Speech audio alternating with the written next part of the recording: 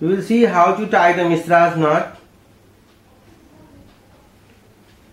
Left hand has short limb, right hand has the long limb, and then you will cross the hand.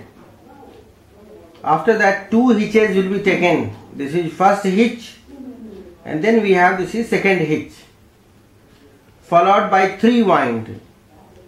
This is first wind, this is second wind, and this is third wind.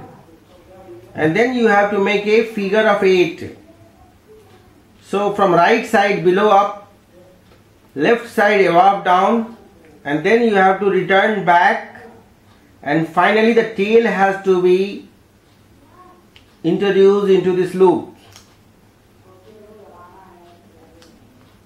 This is the configuration, and once you will pull it, it will be very tight. This is extremely secured knot, especially for the proline and the slippery material. Again I will demonstrate you. The left is shorter, the right is longer, and then 2 hitches will be taken.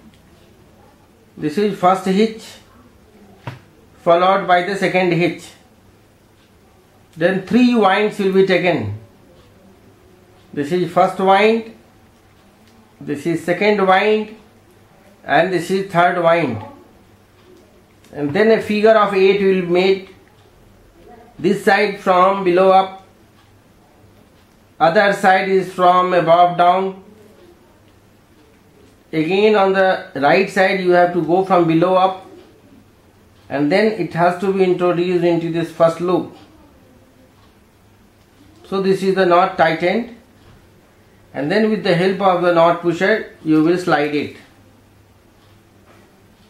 This is a beautiful knot which can be used for the partial cholecystectomy, appendicectomy, splenectomy, renal arteries, and even the uterine artery you can use with the needle.